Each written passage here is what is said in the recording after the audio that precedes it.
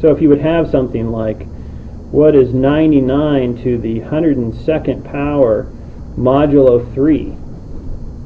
It's like, well, first off, can you even do, like, if you put this into your calculator, is it even going to work? Well, 99 to the 102nd power is essentially 100, right? 100 to the 102nd power, well, it's 2 zeros.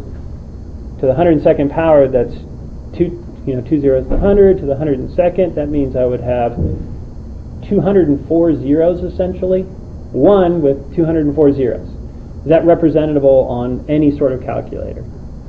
No.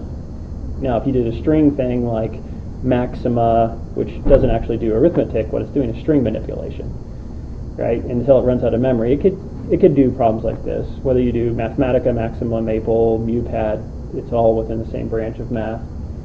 Anyways, but this, if you type it in your calculator, immediately dies. It has to approximate it. And what's awful, like if you type this thing into like languages like MATLAB, you would do this and take mod 3, it would give you an answer. That is absolutely wrong. And with no warning, no nothing. It's just like, here you go. I assume you're smart enough to know what you're doing on a programming language. It says, hey, look, you're the programmer. You obviously know how to do math. And you did this, and it doesn't work. It gives you garbage, but you didn't know that. There's no flag. Hey, by the way, I can't actually do this. Anyways, how could I do this? Well, what is it? It is actually 99 times 99 times 99, 102 times modulo 3, right? But what is 99 mod 3? 0. So what are all those numbers? 0, right? 99 mod 3, that's a 0. You know, because 99 mod 3 is 0. Why is it 0? Because 99 is a multiple of 3. And so this entire problem is what? 0. Calculator can't do it. I can tell you right away. What if I did, what is 101 to the 102nd power modulo 3? What is 101 mod 3? It's 2, right? So this is actually 2 to the 102nd power mod 3. Ooh, well, that's now, how do I do this?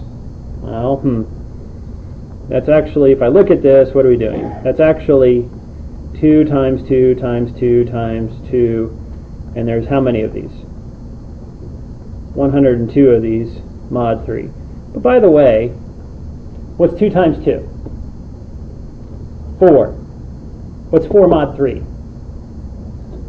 1. So every 2 times 2 that you see being 4, but that's congruent under mod 3 to 1. So every pair of 2's that you see is what? 1. So wait a second. So 2 to the 102 power mod 3 is actually 4 to the 51 power mod 3. But that's 1 to the 51st power mod 3. What's your answer? 1. Just using a little bit of common sense on how numbers group and replacing them with what they are. So 101 to the 102nd power, which can't be represented on a calculator, with a little bit of common sense, simply is 1.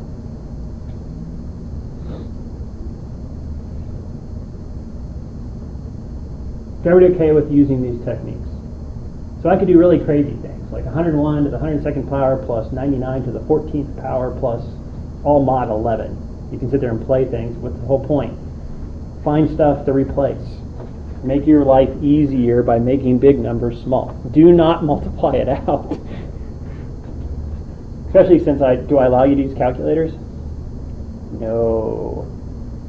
So I might give you things like, well, that's crazy, I can't do that by hand.